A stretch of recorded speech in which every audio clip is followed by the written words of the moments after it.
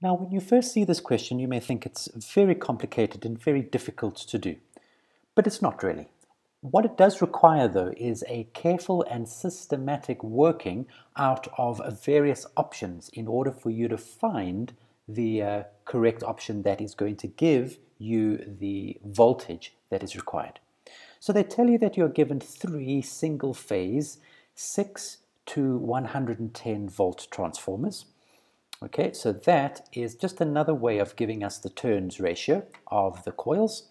And there are tappings on the secondary side of the transformer at negative 20%, 100% of the full, or 100, or the full voltage, and plus 20% of the voltage.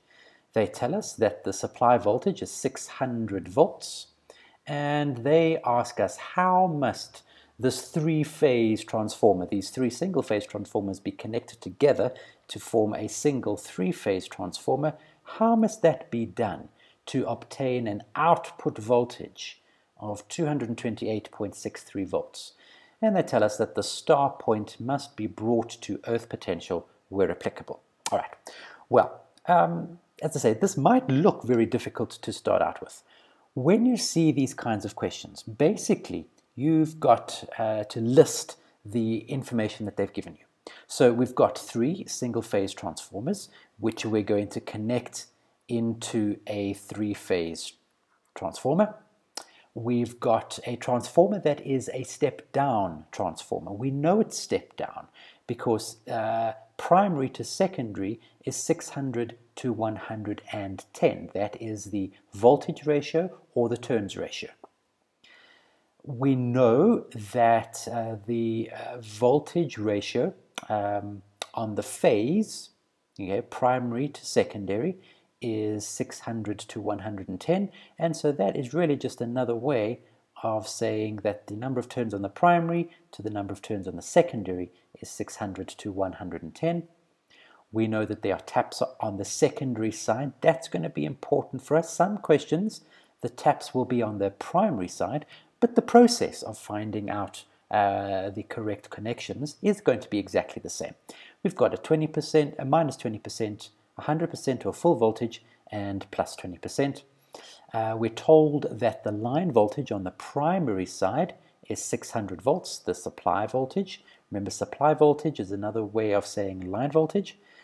And we are asked to find the connections so that we can find the line voltage on the secondary side, being 228.63 volts. How do we have to connect this all together so that this is our secondary line voltage? Well, we've got 4 options.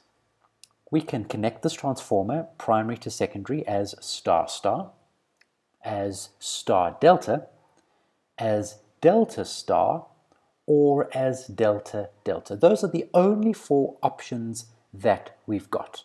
And so basically, doing these kinds of questions requires us just to investigate each of these options and find out which option, which connection option is going to give us the target voltage. We're going to use what's called the ratio method. And the first thing that we need to do is work out the voltage ratios at each of the tappings that we've been given. So a good way to do this is to divide your page into columns and just head them with regard to the tappings that you've been given. So let's start by looking at the 20% tapping. So in this case, the primary to the secondary turns ratio is going to be the voltage of the primary, the primary phase voltage, divided by the secondary phase voltage plus 20% of that voltage. So that is equal to 600, that is the primary phase voltage, plus 110, which is the secondary phase voltage, plus 20%. Now we know that we can use 600 and 110 because that was the ratio, remember, that we were given. So this then becomes ratio of primary to secondary, 600 divided by 110 plus 20% of the 110. Now to work that out, that's very simple. That's 0.2 times 110. So you calculate this entire fraction and you get a ratio of 4.54545. Now, normally, 2 or 3 decimal places is going to be enough, but just for completeness, I've taken the first 5 decimal places. Okay, so that is the ratio that we would get for the voltage at the tapping of plus 20%. Let's have a look at the voltage of 100%. So once again, the primary to the secondary turns ratio is equal to the primary to the secondary phase voltages. And in this case, it simply is 600 divided by 110.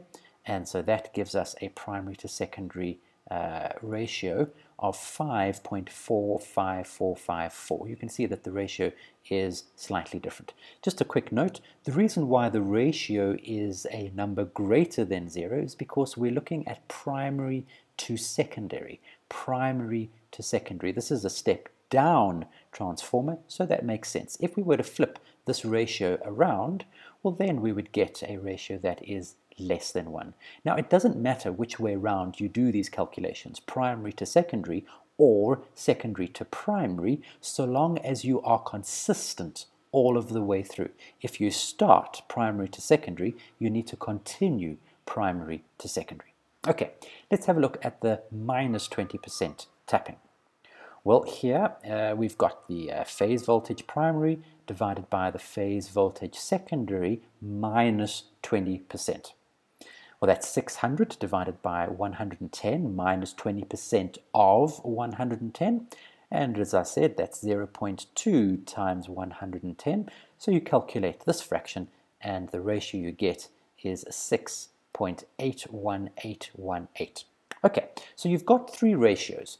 Now, the next step is to look at the actual voltages that we are given and that we want and see if we can find a ratio that is the same as one of these. So let's start with the 2 simpler cases, delta delta and star star. Okay, so in the delta delta case, we know that the primary line voltage is going to be equal to the primary phase voltage, because on the primary side we have a delta connection, and that is equal to 600 volts. How do we know that? Because that's what we have been given. We know that the secondary line voltage is going to be equal to the secondary phase voltage because the secondary side is also delta, and that we know is equal to 228.63 volts. Remember, in delta connections, the line voltage is equal to the phase voltage. So in both cases, line voltage is equal to the phase voltage for both primary and secondary, because the primary is delta and the secondary is delta. That is the input voltage, and this is the required output voltage. So if we work out, what is that ratio? Well, the phase voltage primary divided by phase voltage secondary. Again, I'm going primary to secondary, primary to secondary. I did my first set of ratios primary to secondary, so I need to continue with primary to secondary. Well, that's equal to 600 volts divided by 228.63 volts, and so that's a ratio of 2.62432. Right, let's do star star. Now remember, in star, the line voltage is going to equal the phase voltage multiplied by the square root of 3. So the line voltage is equal to the phase voltage times the square root of 3 in the primary side of the transformer. Remember, the primary side is being connected star. So therefore, the phase voltage on the primary side is the line voltage divided by the square root of 3. And similarly, the line voltage on the secondary side is going to equal to the phase voltage on the secondary side multiplied by the square root of 3. And so the phase voltage on the secondary side is going to be the line voltage on the secondary side divided by the square root of 3. So let's once again find the ratio of phase voltages primary to secondary. Well, we can see that it is the line voltage primary, which is 600, divided by the square root of 3, all divided by the line voltage that we require on the secondary side, 228.63 volts, again divided by the square root of 3. Now I hope that you can see what we're able to do now. This fraction divided by the square root of 3 divided by this fraction divided by the square root of 3, well, we can get rid of the square root 3's. Let me just quickly show you how this works. So we have 600 volts divided by the square root of 3. We are dividing that by 228.63 volts divided by the square root of 3. Now, this is the same thing as saying 600 divided by the square root of 3 multiplied by this fraction turned upside down, the inverse of this fraction.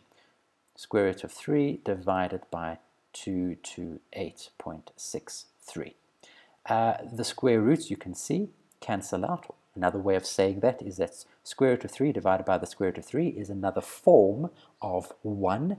And when we multiply anything by 1, well, we don't change the value of that thing. So this is just 600 divided by 228.63. Now, can you see that that is exactly the same ratio as we got for delta delta? So we know that that is also equal to 2.62432. And that is true all the time. The delta-delta connection will always give you the same ratio as the star-star connection, because the star-star connection, the root 3's cancel out while we are doing our calculations. So you don't need to do delta-delta and star-star. You can do one or the other, and whatever value you get for the one will hold true for the other. Now, normally it's easier to do the delta-delta connection because you don't need to worry about the square root 3 because the line voltages are always equal to the phase voltages. But you could choose to do the star-star, and you can then just transfer whatever value you do get over to the delta-delta calculations. Okay, so we've done 2 of our 4 options. Let's do the other 2. Let's do delta star. Okay, in delta star, the primary is delta, and so we know the line voltage is equal to the phase voltage, which is equal to 600 volts. But the secondary side is in star. So the line voltage is going to equal to the phase voltage multiplied by the square root of 3. Or in other words, the phase voltage is equal to the line voltage divided by the square root of 3. So let's once again find our ratio. It's always, in our case, we've chosen to do primary by secondary. So it is 600 volts divided by 228.63, which is the line voltage, divided by the square root of 3. And if we calculate that, we get 4.54545. Now, that might ring a bell, and we'll see why in a moment. Let's do star delta. Okay, star delta, the primary side is in star, so the line voltage is equal to the phase voltage multiplied by the square root of 3. In other words, the phase voltage is equal to the line voltage divided by the square root of 3. But the secondary side is delta, so the line voltage is simply equal to the phase voltage, which we know is 228.63. Do our ratio again. Once again, it's primary to secondary. So the phase voltage is the line voltage, 600 volts, divided by root 3, all divided by the phase voltage, which is the same as the line voltage, which is 228.63 volts. Simplify that fraction, and we get this as our final ratio, 1.51516.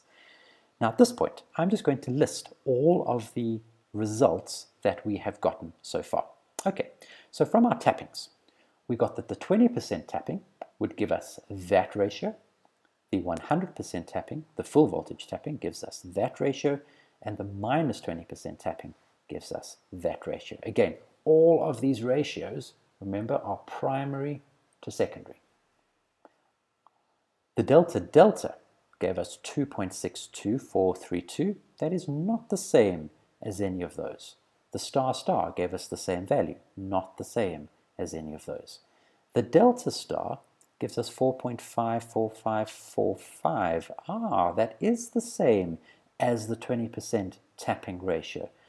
And star delta gives us a completely different ratio, also none of the above. So the correct configuration that we need is a delta star configuration using the 20% tapping, because both of those give us the exact same ratio. If you find that your calculations don't result in two ratios that are the same, go back and check that you haven't made any silly mathematical calculation errors. Okay, so we know that we need delta star, and we know that we need to use the 20% tapping. Let's draw out what this is going to look like. Okay, so on the primary side, we know that this is a delta connection. In other words, A2 is going to connect to B1, B2 is going to connect to C1, and C2 is going to connect back to A1. And there we've got our three lines, line 1, line 2, line 3. So that is a fairly simple drawing. On the secondary side, we have a star configuration, and we know that A2 is going to connect to B2, which is going to connect to C2. Here are our lines, line 1, line 2, line 3, and importantly, our center tapping point, A2 connected to B2 connected to C2, is going to be where we draw our neutral and where we can ground our transformer connections. Also importantly, I've shown here in my diagrams that we have three tappings. We've got the minus 20% tapping, we've got the 110 volt or 100% tapping, and we've got the plus 20% tapping. And I've shown in my drawing that in each case we are using the plus 20% tapping. So primary is delta, secondary is star, and we're using the plus 20% tappings in each case.